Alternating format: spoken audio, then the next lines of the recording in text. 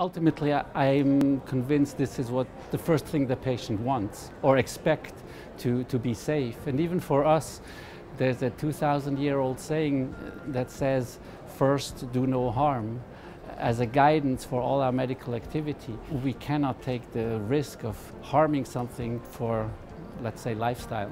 ASAPS has had a tradition over the years of educating members. ASAPS is very much promoting patient safety because they feel it is important. What we can do, and I think this is what will ultimately work best, is to give our members the tools, to give them the knowledge, to give them the possibility to have the education and give them the awareness for the importance of patient safety. If at the end of a treatment you have the feeling you have added what you could call quality of life to a person, this has to be the ultimate goal of all our activity. Success is to have that patient smile like you smile now and be happy.